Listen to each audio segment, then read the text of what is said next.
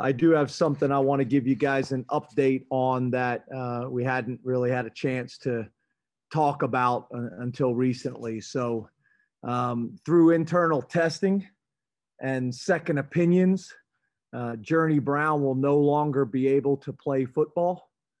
Um, it was discovered through a routine COVID-19 test. Although it is not COVID related.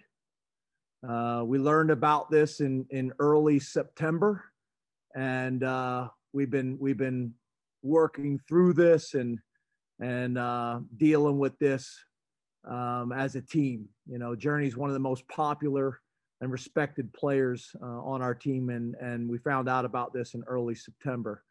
The entire organization has rallied behind Journey and his family. We need Nittany Nation to do the same, as I know we will.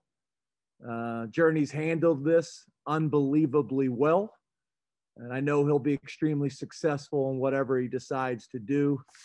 He's been serving as an assistant coach, running backs coach, has been very involved.